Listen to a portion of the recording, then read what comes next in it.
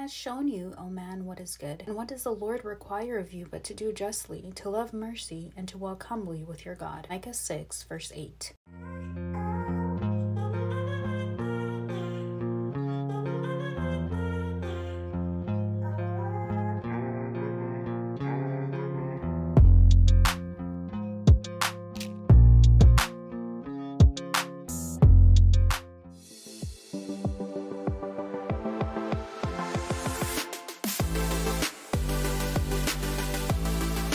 I know you know, but I'm reminding you as well as myself that God promises never to leave us nor forsake us. Welcome if you are new or returning to my channel. I'm Erica. By the title, as you can see, you already know, another crochet hair install.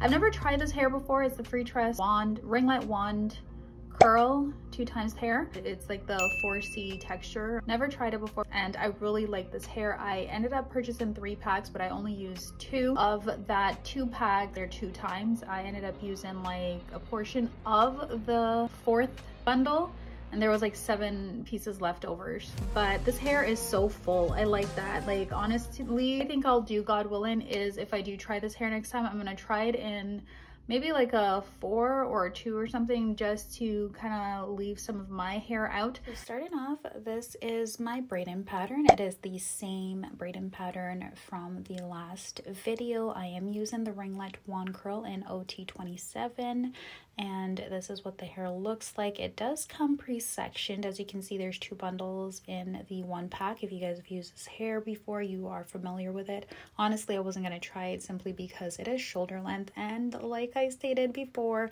I have never installed any hair this length before. So what I'm doing right now is I am trying to section the hair or separate the hair as best as I can and trying to minimize the frizz, as you can see there. So I just try and separate from the tips, and then I separate it from the middle, and then I just pull it apart.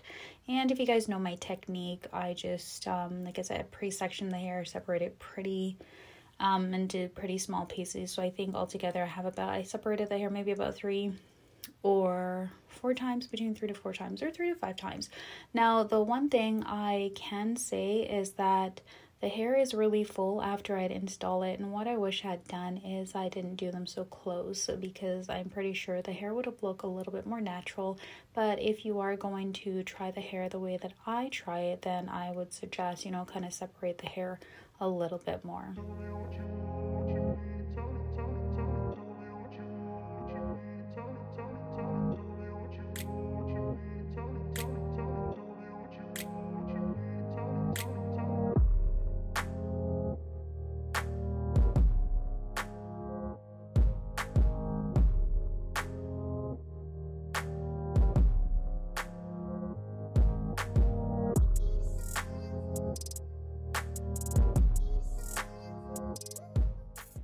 To the back of the hair, because I only have 8 braids and they're pretty big, and I don't want to have the space there where you can see kind of like the parts throughout my hair, just in case, like, you know, the wind should blow or what have you. What I try to do is, for 2 cornrows, I just basically put the latch hook under 2 cornrows that's closest to each other. But I try not to braid my hair too tight, because if your hair is too tight, then I do not suggest this. That's why I don't braid my hair too tight. So it's important to note that. So what I do, I just pull those 2 cornrows together, and then I kind of have those braids joined together in order to avoid that big gap at the back of the hair, in case you guys were wondering.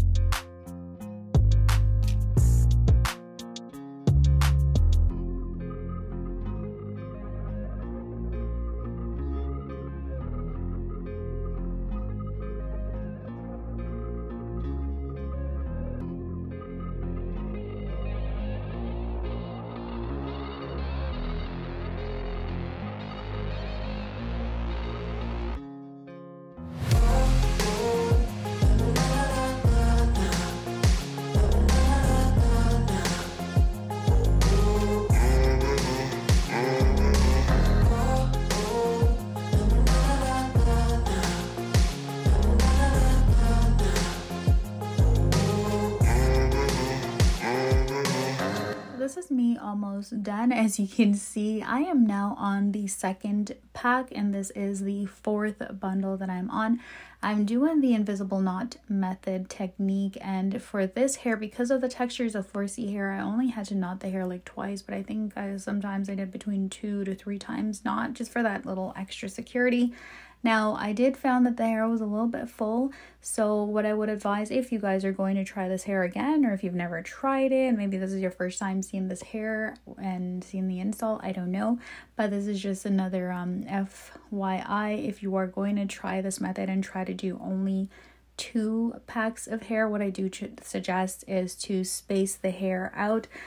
Just use your finger as your guide to space them, you know, 2 fingers apart to avoid it looking so full if you like to have the hair, you know, looking more natural. But this does look kind of natural over time, you know, so the curls, they do clump up a little bit. And of course, I'm just doing my edges, and now I'm just shaping the hair to my liking and styling it as I go. Now, what I ended up doing is I ended up using some gel, which you can honestly opt out of this. There's no need to use gel. Just, I think, leave the hair be, and I will explain later on in the video if you guys keep watching. If you've made it this far, hey, why don't you go ahead, hit that subscribe button, hit that like button, you know, comment, let me know what you guys think so far. And always, as always, remember that God is with you, and he does promises, say it with me, never to leave us nor forsake us. Now look at the transformation. Oh my gosh.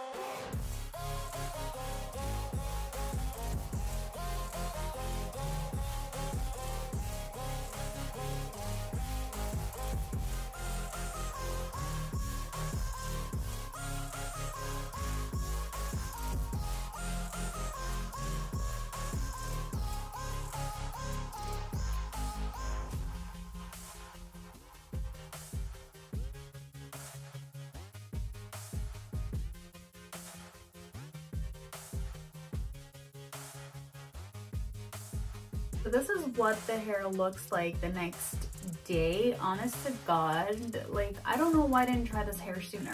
I'm kind of trying to get used to it simply because I've never installed my hair this short before. I usually install it long, shoulder length, and then I cut it. If you guys have been watching my videos, right? That's what I do. But this hair, I am convinced, like, it's my hair. But it's not, it's crochet braids. This hair is, honestly, it's lightweight.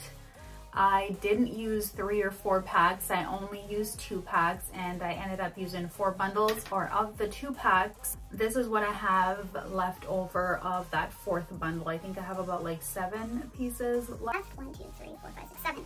7 pieces left, and I'm pretty sure I could have gone in and, you know, fill in any gaps that I have in here. I don't think you have to put gel in the hair. Really, this is just something that I try, but I don't think I would advise putting gel in the hair.